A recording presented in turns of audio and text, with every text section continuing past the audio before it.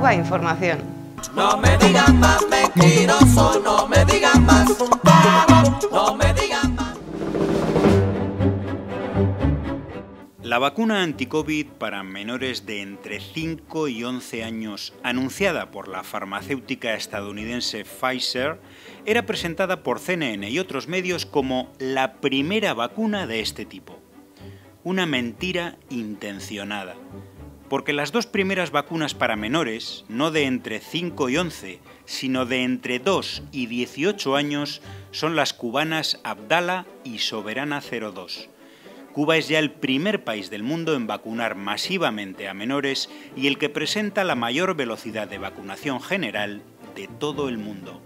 Nada que exista para medios hegemónicos como CNN, para quienes la primera vacuna no puede ser otra que la creada por una multinacional estadounidense,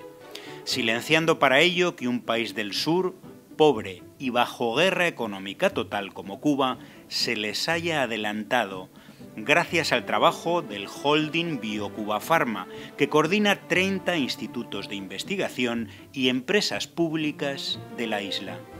Así es el colonialismo informativo y la propaganda del capitalismo de vacunas, el que impide por decisión de Estados Unidos, Reino Unido y la Unión Europea el levantamiento de patentes, que abarataría el precio de las vacunas para los países más pobres que ahora tienen una luz de esperanza en las vacunas cubanas.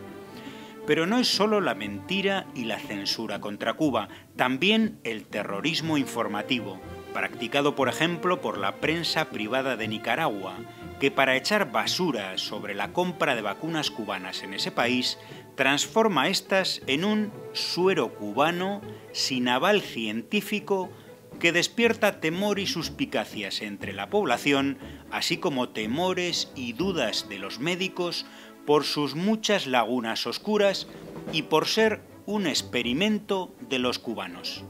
Palabras textuales. Así opera la guerra mediática contra Cuba, hoy más rabiosa que nunca, que trata de poner más y más ladrillos contra la cooperación médica en beneficio de las grandes mayorías que habitan en los países del sur y que tiene en Cuba a su principal exponente internacional.